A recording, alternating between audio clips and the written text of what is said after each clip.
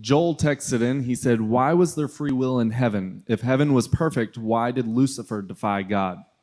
There had to be what we would call some epistemic distance between God and his subjects, meaning they had enough freedom to make a decision to either choose or reject God. If they were in his direct presence all the time, they might not have been able to do that, but God wanted to create a moral universe where people and creatures, angelic beings, had the free will to either accept God or reject him. If he doesn't give them that distance, then they don't have the free will. So they must have had some sort of distance in order to make that call. And by the way, people say, well, why didn't God stop Adam and Eve? Why did he even put them in that situation? Well, thankfully, he did put them in that situation. If he hadn't, if they never had the ability to choose, then we couldn't love. We'd just be like robots.